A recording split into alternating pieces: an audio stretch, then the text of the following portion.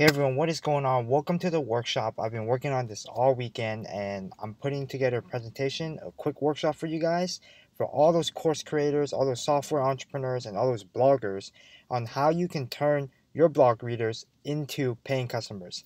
My name is Wilson Pang. I'm the co-founder of YesInsights. It's a simple customer and user feedback survey tool that allows you to gain more actionable feedback from your audience so you can take the guesswork out of knowing what your customers want or what your audience wants and kind of engage with them and turn them into a paying customers while nurturing them and building trust. You can check this out at yesinsights.com or follow me on Twitter at WilsonPang8. Well, let's get this thing started.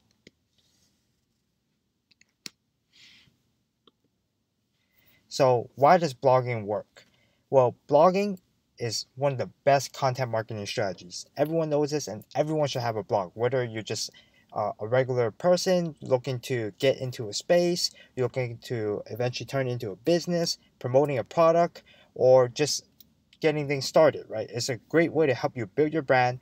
Very successful entrepreneurs and companies use blogging as a content marketing strategy, right?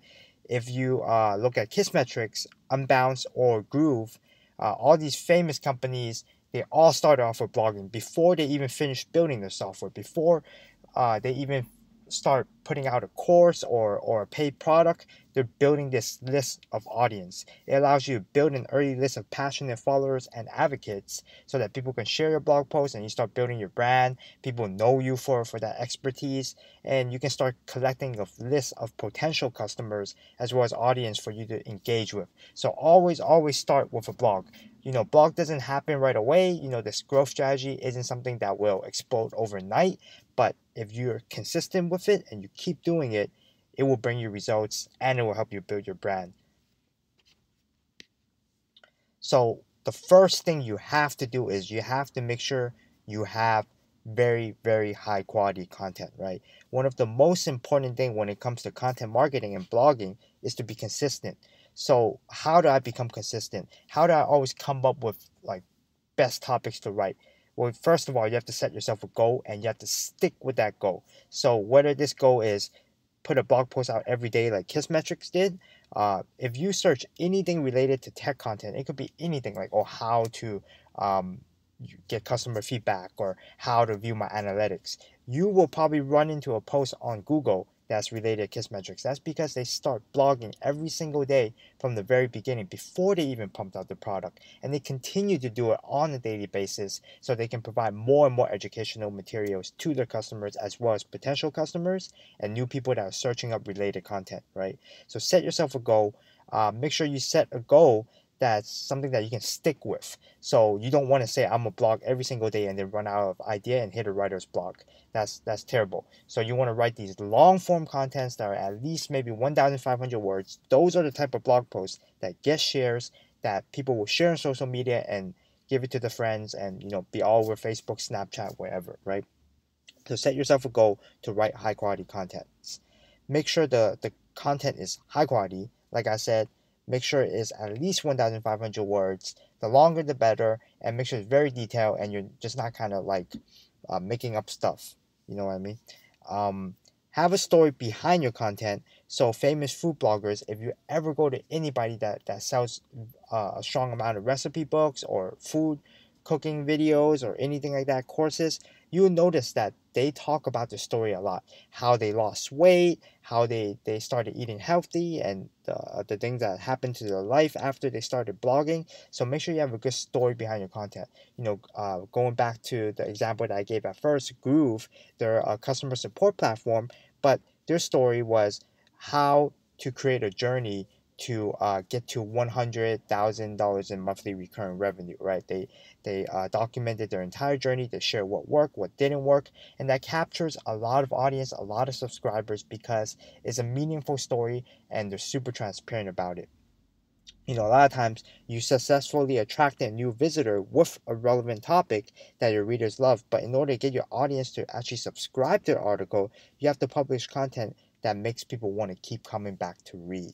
So don't use clickbait kind of titles. Titles is very important when you're going for high quality content, but you don't want people would just click on your article, kind of like BuzzFeed, and just skim through it and then never come back again, right? That way you're just pouring more and more and more money into promoting the content, but you're not really getting loyal subscribers or fans or people that love you, right? So in the beginning, even if you're just getting 50 subscribers, that's still good. That's still 50 people that are dedicated, and you want those 50 people to be high quality people and not just people that are clicking on it to skim through your article. So what are the different types of high quality content that actually work and gets people to share? How-to guides. These are super, super effective articles. So actionable, step-by-step instructions on how something works, right? An example could be like, how do you get your first 10 paying customers? If you're writing a blog about gardening, you might want to teach people how to buy the best soil. How do I water my plants? Stuff like that. Videos work very well because videos tend to convert at a higher rate than written content because it doesn't require a lot of time to watch the video and it's a lot more engaging. Imagine you go on YouTube to look for instructions on how to cook like a paleo diet or something like that, or how to bake a steak, and you can just watch it in 3 to 5 minutes and you already know that you can go try it yourself. So videos work really well. Of course, you want a combination of everything, right? Written content, video content, audio content, ebooks, lead magnets, like checklists, those all work really well. So lists, a list that provides information to other people that they can't find anywhere else, like a list of 10 best recipes for steak or the 10 best condiments to go with your steak. All these stuff go really well because people are always attracted to lists and they provide a lot of value. Case studies work extremely well.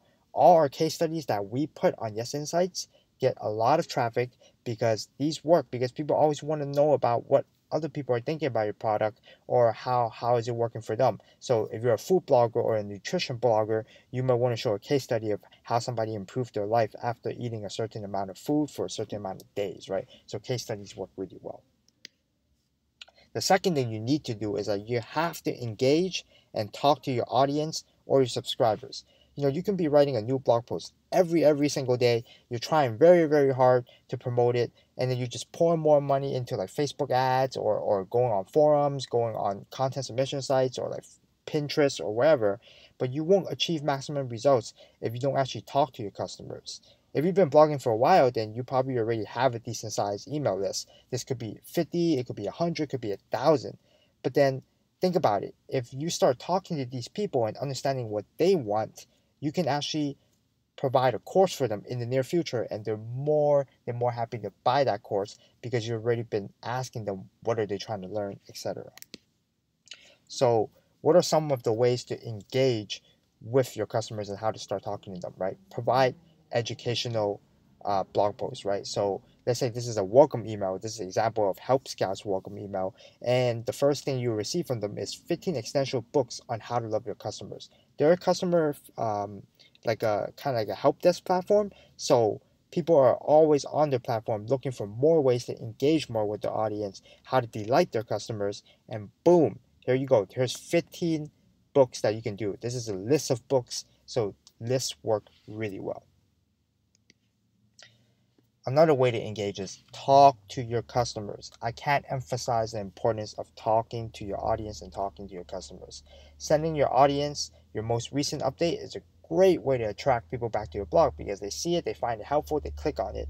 But just keeping your audience up to date just isn't enough, right? Because it's just like, oh, I'm just sending you more stuff. It's like sending you a postcard in the mail. You have to actually talk to them. You have to engage with them. And one of the hardest things about blogging is that most of the time you don't know what you should be writing. You don't know if your audience actually finds the information useful. Of course, a lot of times if you're getting a lot of comments, that's a great way to start to find out that, hey, people are engaged with my blog. They're actually loving my articles. But a lot of times, what if you're not getting any comments? What if you're not getting that many website traffic? You don't know. So why don't you just ask the people that's already on your list or use like a website widget and start surveying them right away. What do you think about this article? Do you find it helpful? And then send them more relevant articles. That way you know what you're writing because writing takes a lot of time. We all know that sometimes it takes people days to craft an article. Sometimes it takes a couple hours, but it's still a lot of time. And you don't want to waste time writing something that people don't want to read, right? So one of the best ways to talk to your audience is using surveys. A great way to do this is by sending them a survey and asking them about their thoughts. A great example of this is this famous food blogger called a Sweet Pea Chef. And the founder of this company or this food blog is named Lacey, and she was spending so many resource and time just writing about topics that the readers actually did not want to read, but she didn't notice. So they were writing all these articles, pumping out ebooks, checklists, recipes, free stuff that they thought their users or readers wanted to read, but their readers will click on it, skim through it, and then leave the site, which resulted in a very high bounce rate. And that's not what you want. You want people to continue reading your other articles as well, related articles, and feel more engaged and start trusting you more. That's the only way you can start engaging with people and start selling them your product. People don't buy stuff from people that they don't trust or they don't feel that they get any value out of, right? So what did Lacey do? Lacey decided to stop guessing and actually start talking to their customers and see what they really want. So the methods that she took to do this was creating surveys, right? You can create a simple survey with YesInsights, which is our product, and I'll show you more of that in detail in the future slides. But just being able to ask your customers, hey, what do you actually want to read? What do you actually want to buy? What type of recipes are working for you? What do you like to cook? How's your daily life like when it comes to cooking? What is something that you're struggling with when it comes to cooking? And what kind of blog post can I pump out that will help you?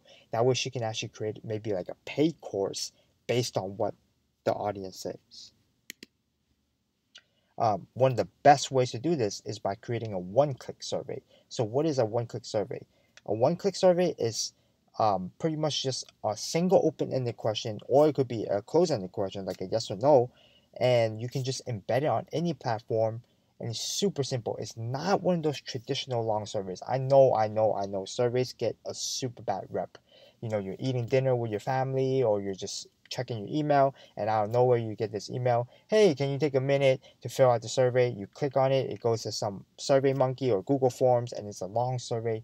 Nobody wants to answer those. But one-click surveys embed directly in your email platform or your Gmail or whatever you're using to send out the email, and they can just click on a response. That way you can look at the data, you can look at everything in your dashboard and get results, right? So it feels like a natural part of your email content because it blends in with the font and the format.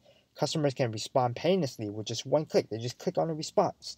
No need to go through all the hassle of going to an external link and filling out some long form and then getting tired of it, right? You don't have to send extra emails asking these to take a survey. So these are three big advantages of using an inline email survey. And it's probably just the most scalable way to do it because you just paste in a survey after you create it into your email platform, send it, add it to your automation, whatever you're using, MailChimp, Aweber, and you're good to go forever. It will be a part of your marketing funnel. And another great thing is that if you ask the right question, you can actually get people to recommend your product, even if they never been paid yet, or even if they're not engaged yet. So it's super powerful. Here's an example of a one-click survey. On the left, you see exactly how it looks like. So PickleChart is one of our customers. They use YesInsights for quite a different amount of things, including NPS survey. But in this one, they're using it for a one-click survey. And the one-click survey, as I said, blends in with any platform. So this is the intercom platform that they're using to handle their customer support. And all they ask is, what do you use PickleChart most for? For school and academic use, for personal stuff, for work or internship. Thanks for being awesome.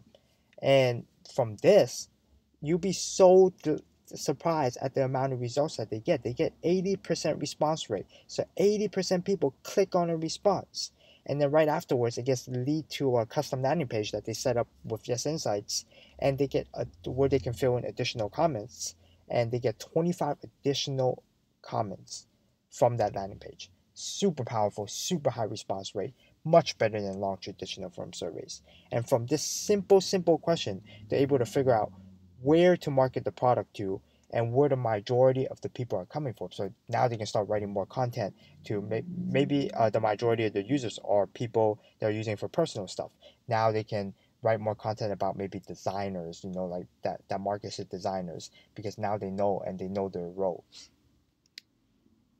The next thing that you probably want to do to get more people engaged is by using drip emails. So a drip email campaign is a series of emails that your audience receives after they subscribe to your blog, right? These are probably autoresponders depending on the platform, whatever you're using. Aweber calls it autoresponder. You can automate this with any email marketing platform you're using, whether that's ConvertKit, Drip, Aweber, MailChimp, Infusionsoft, Entreport, anything. And basically what you do is that you send a series of educational drip emails to your subscribers. These could be emails containing your top most resources articles like Help Scout did. And your goal in these emails is to drive conversions, drive people to go back to your site and read more about your product, and pretty much just build your brand, build your trust. You can also create a free course like, I'll show you an example in the future slide, but free courses is a great way to educate. So, back to the example, if you're creating like a gardening blog, you might want to create a free course on how to start growing your first plant. And it could go out as a 7-day email course that you send directly to the person's inbox with 7 different lessons every single day. It gets the user engaged. It's super powerful. This was an example right here. Podcaster Paradise. Johnny Dumas. I'm pretty sure a lot of you guys have heard of his podcast. It's called Entrepreneur on Fire, and he has a paid community and course called Podcaster Paradise, where he teaches you how to monetize, set up your very own podcast. He offers a free course that you can sign up directly at the site, and it comes out as a drip format. So every single day you receive an email from him with a video and a brief description of what you'll be learning from the course. So in his case, it will be setting up a podcast, how what's the best equipment, how to set this up, etc., right? What this does is that it provides excellent content. It drips out the user every single day, and then it starts building trust because people start checking their email every single day and they're looking forward to a new lesson every single day. Now by the time is at the end of the lesson, they're more than willing to pay for your product because you already provide them so many good free content that they'll be so happy to pay for a course that has even more valuable content, right?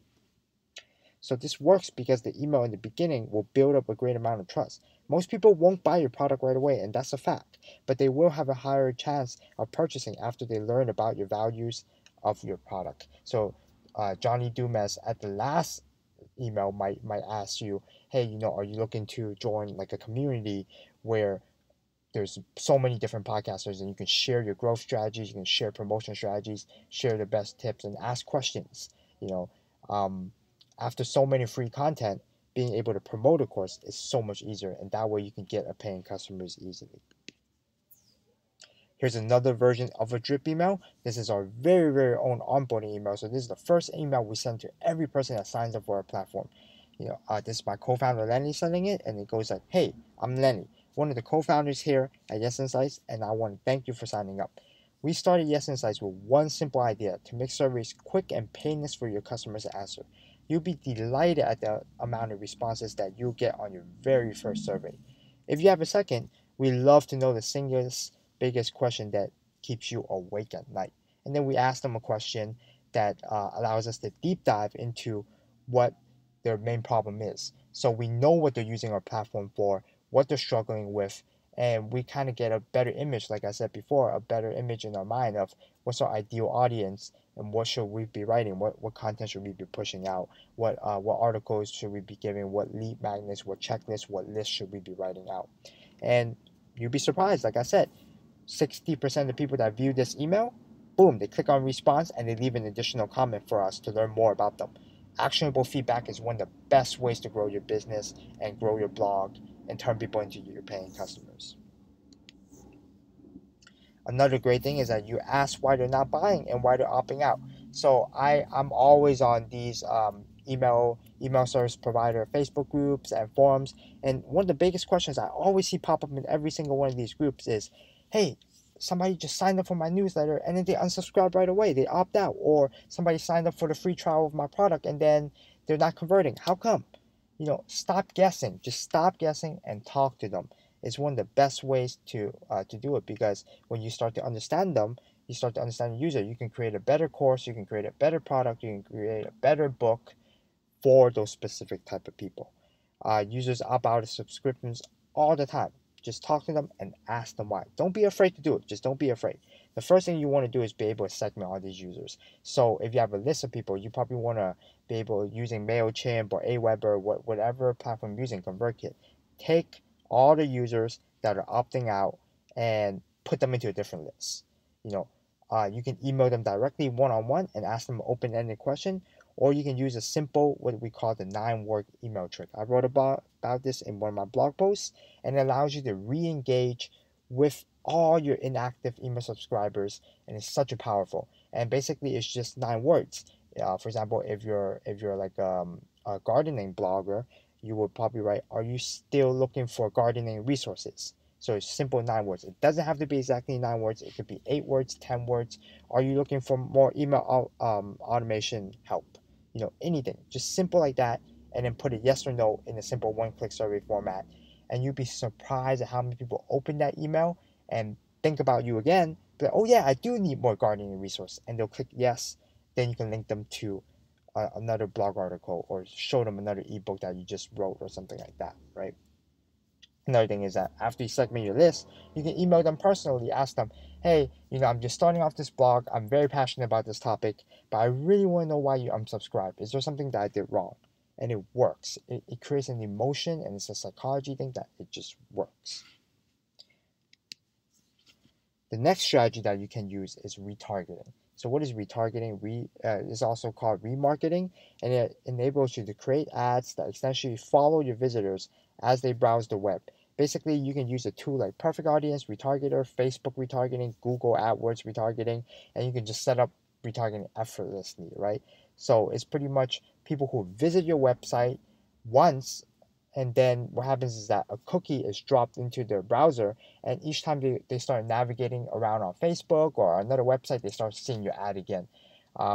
Some companies like WP Curve, they only use retargeting as their advertising channel. So they don't run native Facebook ads, they don't run Twitter ads, they don't do Google AdWords, they don't promote posts. But everyone that visits their site will see their ad again, and it kind of reminds them again that, hey, I exist. I'm still the gardening guy to go to. I'm still the gardening resources. If you want a free course in the future, come back to my blog and read some more. I'll provide you with more free content, right? Tests from QuickSprouts found that when you remarket to your blog readers, you will get a click-through rate of 0.2%, and out of all those visitors, 3.58% will convert into customers. So retargeting is super powerful, and it helps you kind of remind people that, hey, I'm still here. Another great strategy to do it is by building a community. So build a community around your product, around your blog, and the community allows you to engage with your readers, answer questions that they have, and one of the best ways to set up a community is probably using Facebook groups, Slack groups, forums, or just creating a membership site in general are all great community ideas. ConvertKit, the email marketing platform, does a really great job. They have a Facebook group, and if you ever go on that Facebook group, you will notice that every couple hours there's always somebody posting a new question. There's always a new potential customers that are looking to switch over from their current email service provider onto ConvertKit, and their staffs are on that Facebook group answering questions. If you look at famous bloggers, they all have a page, a Facebook group for people to share recipes and stuff like that. Another great example is like Jungle Scout, the Amazon research tool for people to make money selling on Amazon. They have a very great community that even comes with events, meetups, local meetups, where people share advice about selling on Amazon. It's so powerful. Another one is Gumroad, the platform that allows you to create courses, and they even have a community for, hey, launch your course in 30 days. This is how you do it. Everyone share your success stories. So really great way to engage with people is by building a community and building that trust and awareness. What else you can do? Offer giveaways, offer discounts. Everyone loves free stuff, don't you? I know I love free stuff. One of the best ways to engage with your readers is by offering a giveaway. From doing a blog post that offers readers special discounts, or a bundle deal like how Groove did it in their small business stack tends to work really well. So what Groove did was that they created a small business stack where they gave a discount to all these top business tools, and marketers are subscribing to the email list in exchange for discount codes, so they can, or maybe a longer trial, so that they can test out these small businesses, and it works really, really well. And it's considered what I consider a double win. So win-win situation, because guess what? The customer or the subscriber or the potential customer is happy because they got a free discount, they got a free offer, and at the same time, you captured their email. You have potential customer that now you can start sending emails to and start talking to them about and getting more actionable feedback. So giveaways work really, really well. Another powerful thing is that, let's say you send a survey, right? You created a survey with YesInsights. You start sending out to all your lists. Now, out of everybody that answers all of the survey, you can thank them by just telling them, "Hey, thanks for the survey. I'm pumping out a new course on gardening. Would you like a discount? I'm sure your friends in the gardening space will like it as well. Here's a discount code for you." You can set this up easily in YesInsights with our auto follow up email. So use that feature and start doing giveaways, offer discounts. It's a win-win situation. There's nothing for you to lose. Everyone's happy. What are some of the best questions to ask when it comes to sending surveys, right? So one that works really, really well for us, as I showed you in an example from our onboarding email, is what's the single biggest problem that you're struggling with right now? This allows you to really just dig your customer's brain, dig your audience's brain, and figure out, hey, what kind of blog post can I write that will solve that problem? What kind of product can I create that will solve the majority of the people's problem? So it's very important. Which topic are you most looking forward to from this course? So you're coming out with this course, whether it's a free course or a paid course. You want to know what people want to learn. You don't want to make a video, spend your time on it, and people don't want to know it. So you want to be able to do that. And remember, one of the best practices is actually providing the answers for them, and that's why one-click surveys are so important. That way they don't have to think. Or you can ask people what they don't want to see in a course, right? So that's another great way. It's a psychological effect. You ask them what they don't want to know what they actually want. What are you looking to accomplish from this product? Very similar to the second question. You will know exactly what type of materials you should be pumping out in the near future. How likely are you to recommend our product or service to a friend, right? This is what they call a net promoter score question. So you would probably want to set the response as a number between 1 to 10, and 9 to, and anyone that selects 9 to 10 are what they consider your promoters or your advocates, because they are so happy with the product that they're willing to tell their friends about it. Then you can use the auto follow up feature that I mentioned at first, and then be like, "Oh, we really thank you for being such an advocate. Here's a referral code that you can send to your friend, or here's a blog post that you can show your friend, or here's a free course that you can send to your friend." And then this is a very powerful question, this next one. How disappointed would you be if you could no longer use us? So you can use this in the blog version. How disappointed would you be if my blog shut down today? That way you know exactly how often people are coming back to your blog post and what people actually think about it, right? The last one, where did you hear about us? This helps you identify the best marketing channel. Is it a friend that told you about it? Did you find us on Facebook? Did you just search Google and found us? That means your SEO is working. Now you know the marketing strategy that you can double down on to boost your blog and get more people to subscribe and become your paying customer. So that was a quick workshop.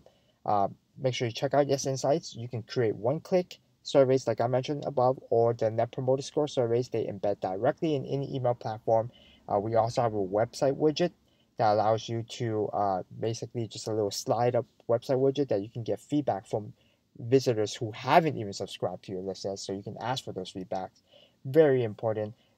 That way you can start getting actionable feedbacks and start talking to your customers. We integrate directly with Zapier, Lead Pages, ConvertKit, MailChimp, Aweber, Intercom, Infusionsoft, Drip, you name it. We have an integration for it. Start talking to your customers right away and getting their feedbacks. Our product starts at $20 a month. Check out YesInsights.com. Again, my name is Wilson Pang. I'm the co-founder of YesInsights. You can follow me on Twitter at WilsonPang8. If you have any questions at all, or you just want tips, or you want to see more use cases, don't hesitate to reach out to me. You can reach out to me directly at WilsonYesInsights.com. Thank you guys for watching, and I hope you guys learned something from this, and hopefully you can get people to start paying for your course and start turning your product, your blog, into a very rewarding business that helps a lot of people. Thank you.